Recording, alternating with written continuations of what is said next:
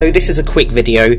Have you noticed that your Vanced settings on your YouTube app may have just disappeared? What do I mean by Vanced? It's something that you would have got on magisk, and it basically you get a bunch more settings so that you can possibly listen to the video in the background. I think that's like a premium feature, but you know, we're getting it for free here. So if I go to settings and go down to Vanced settings, yeah, we've got all this stuff here where we can control more about YouTube.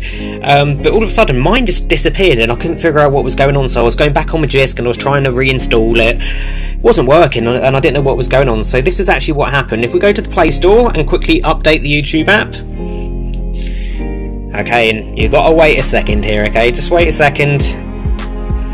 I know it's gonna take a minute. I don't know why it takes so long to install, but give it a second. When it installs, you're gonna see what I mean. Right, so there's the update, and as you can see, the YouTube app has gone back to normal. But look, I've still got the YouTube Vanced settings down there. So what is going on? If I go onto YouTube, I'm not going to have those wonderful settings anymore. So just go to settings. Look, it's not there anymore. So what do? Just click on uninstall on the Google Play Store, and don't worry, it's not actually going to delete it. It's not going to delete it, trust me. Right, I've just clicked uninstall. Look, there we go. We've got it back. We're back. How easy is that? Yep, it's got all that, the Vanced team. Is it Vanced or Vanced? I don't really know, but I'm going to call it Vanced.